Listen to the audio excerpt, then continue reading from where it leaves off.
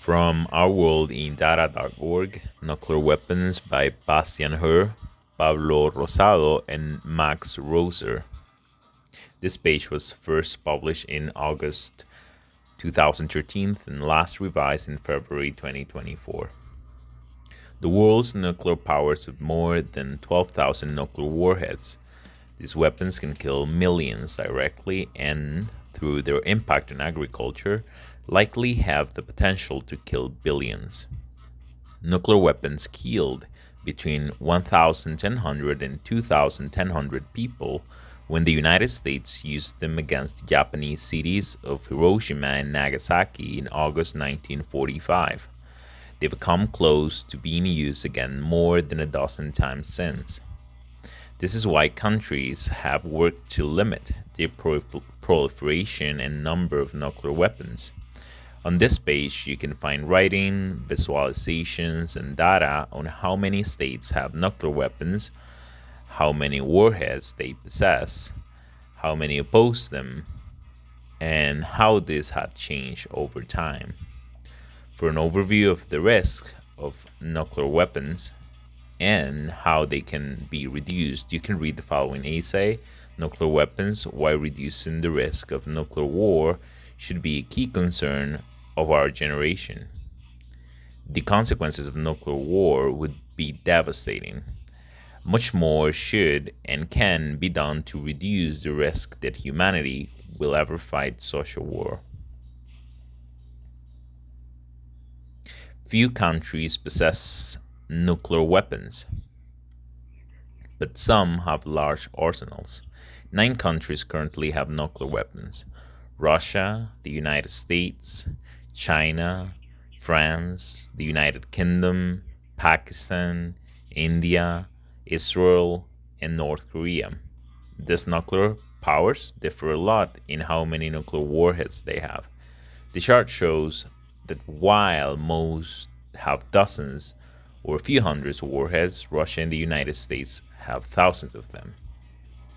And then the chart, estimated nuclear warhead inventories 2023. Strategic warheads are designed for use away from the battlefield, such as against military bases, arms industries, or infrastructure. Deployed are those on ballistic missiles, submarines, and bomber bases. Retired are those queued for dismantlement. For deploy as strategic warheads, Russia has 1,674 and the United States 1,670. Then categories next come deployed non-strategic warheads, then non-deployed warheads, and retired warheads. Below we have China, France, United Kingdom, Pakistan, India, Israel, and North Korea last. Data source, Federation of American Scientists 2023. And as a note, the exact number of countries' warheads is secret, and the estimates are based on publicly available information, historical records, and occasional leaks. Warheads vary substantially in their powers. The chart also shows that the warheads differ in how and how quickly they can be used. Some are designed for strategic use away from the battlefield, such as against arms industries or infrastructure, while others are for non-strategic, tactical use on the battlefield. And while some warheads are not deployed or even retired and queued for dismantlement, a substantial share of them is deployed on ballistic missiles or bomber bases that can be used quickly. Many countries have abandoned efforts to obtain nuclear weapons.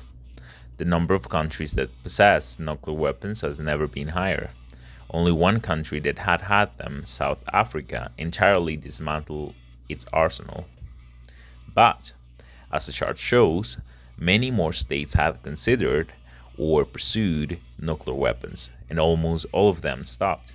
In the late 1970s, more than a dozen countries considered them or pursued them by launching nuclear weapon programs, but almost all stopped. Only Syria has considered nuclear weapons recently, and only Iran has pursued building them.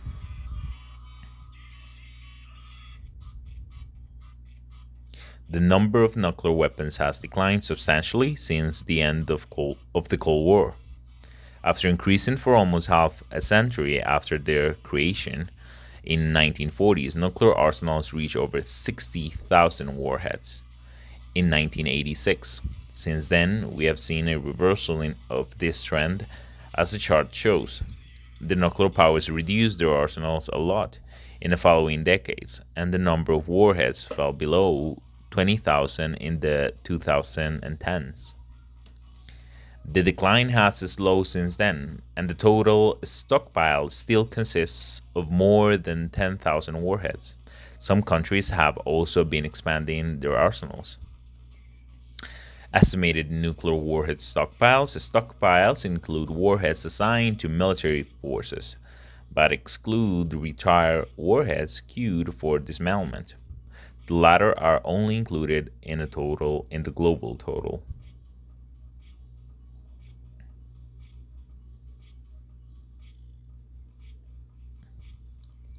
The destructiveness of nuclear arsenal has declined. A simple count of the numbers of warheads has shown in the previous chart does not consider that these weapons differ in their explosive power. It also does not consider that not all of them can be used at once. The data shown in the following chart attempts to take this into account. It considers the destructiveness and deployment of nuclear warheads to arrive at an estimate of the explosive power of nuclear weapons deliverable in the first strike.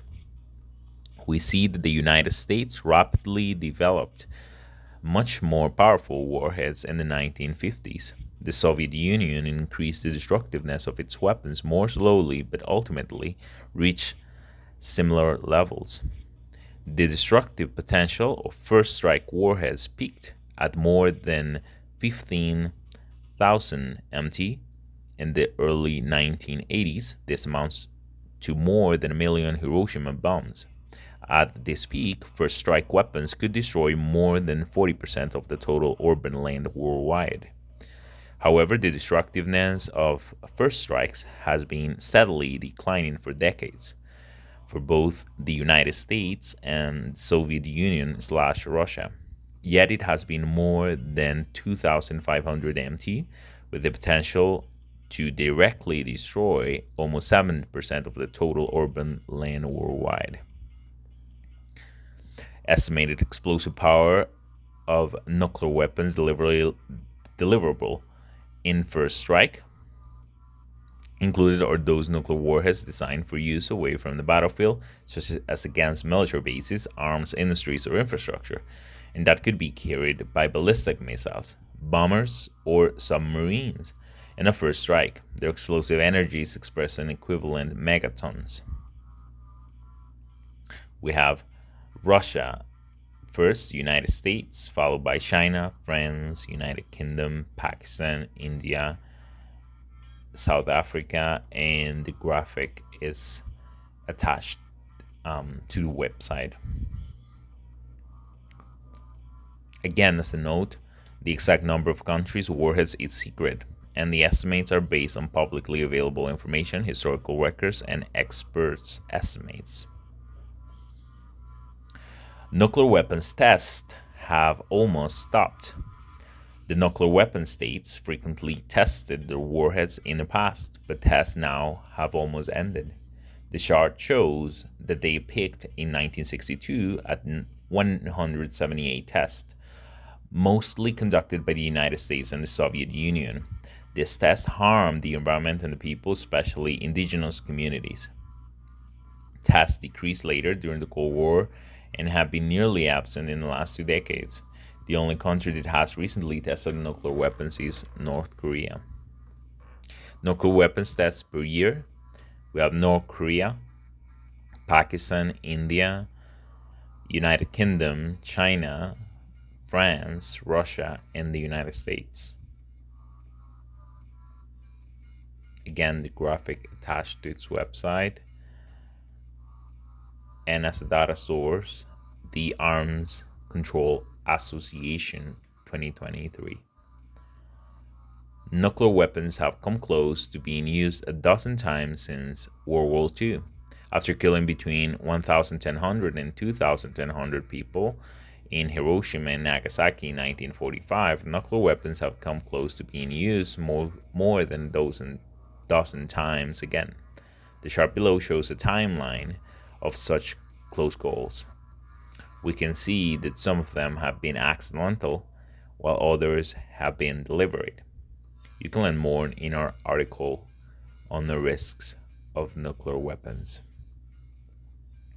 Then a timeline of close calls with nuclear weapons. Close calls are incidents during which nuclear powers came close to using their nuclear weapons, either accidentally or deliberately. There is no complete list of close calls. Firstly, because it is always a question of where one draws the line for what should be considered a close call. Second, only a few close calls are publicly known. Most publicly known close calls are events in the history of the US military, and as the US has declassified several relevant events, much less is known about close calls in Soviet and Russian history, and all other countries that have nuclear weapons. The list of close calls below should therefore be considered to be only a likely small fraction of the total list of close calls.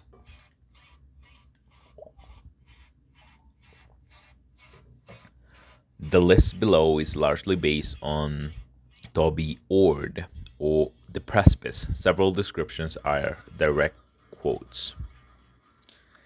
He, in turn, largely relies on the U.S. Department of Defense. 1957, a nuclear bomb accidentally fell out of a bomber over New Mexico. The high explosive detonated, but there was no nuclear explosion. 1958, a B-47 bomber accidentally dropped a nuclear bomb over South Carolina. It landed in someone's garden, destroying their house. Fortunately, its atomic warhead was still on the plane. 1961, over North Carolina, a B-52 bomber broke up and 2 nuclear bombs fell to the ground. Defense Secretary Robert McNamara said that a single switch prevented a nuclear explosion. 1961, a B-52 carrying 2 nuclear bombs crashed in California. Neither bomb detonated. 1962, the Cuban Missile Crisis is considered to the closest the Cold War came to escalating into a full-scale nuclear war. A particular close call involved a Soviet submarine which got attacked by the US Navy close to Cuba. The Soviet submarine had not been in contact with Moscow for several years and for several days, and did not know whether war had broken out. The captain had made the decision to launch a nuclear torpedo, but in an ensuing argument, Vasily Arkhipov, it's spelled Arkhipov, eventually persuaded the others to not launch a nuclear weapon. If the submarine had launched a nuclear weapon, nuclear war would have been likely. Arkhipov is often credited as the man who saved the world. 1965, near Japan, a fighter jet carrying a nuclear bomb fell off the side of a U.S. aircraft carrier. The bomb was never recovered. 1966, above Spain, a B-52 bomber crashed into a refueling plane in midair. 4 nuclear weapons fell out and 2 of the bombs suffered a conventional explosion. There was a substantial radiation and 1,400 tons of contaminated soil needed to be taken back to the U.S. In 1968, a B-52 bomber carrying 4 hydrogen bombs caught fire and crashed into the ice of Greenland. Luckily, this did not set off a nuclear reaction.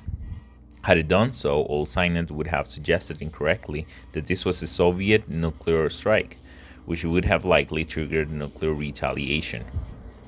1979, a large number of incoming missiles A full-scale Soviet first strike appeared on the screens at 4 U.S. commander centers. In response, intercontinental ballistic missiles (ICBMs) with nuclear warheads were put on high alert, and nuclear bombers were prepared to takeoff.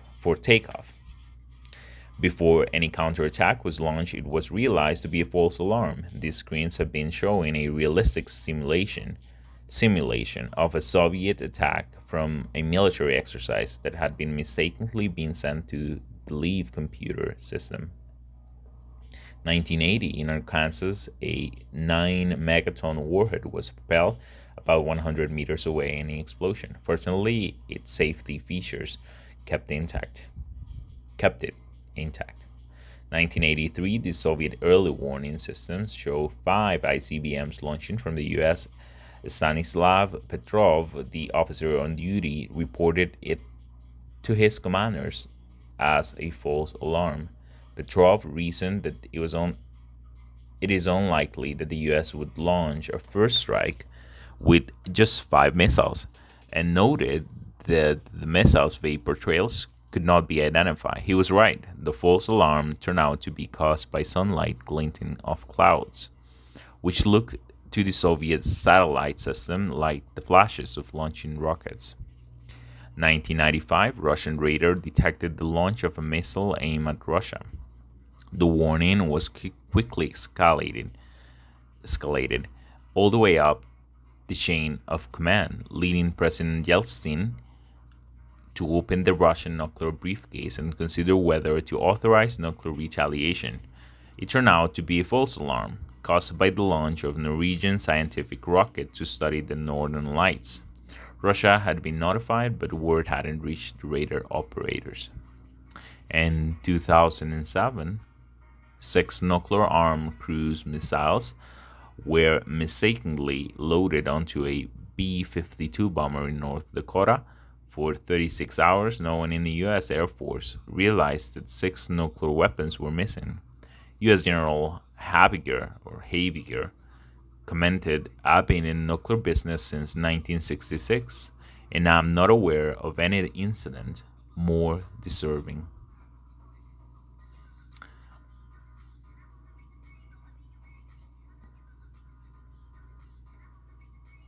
Many countries want to limit or abolish nuclear weapons. Countries have sought to reduce the threat posed by nuclear weapons through international cooperation. Most countries have approached the partial and comprehensive nuclear test ban treaties, which seek an end to nuclear weapons tests.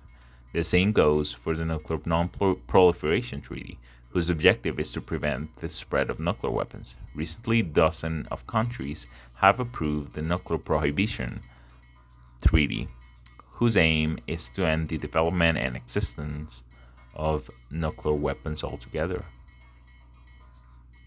Then we see on the graph number of countries that approve of nuclear weapons treaties, countries that approve of the Partial Nuclear Test Ban Treaty, the Nuclear Non-Proliferation Treaty, the Comprehensive Nuclear Test Ban Treaty, and the Nuclear Prohibition Treaty, which is the lowest.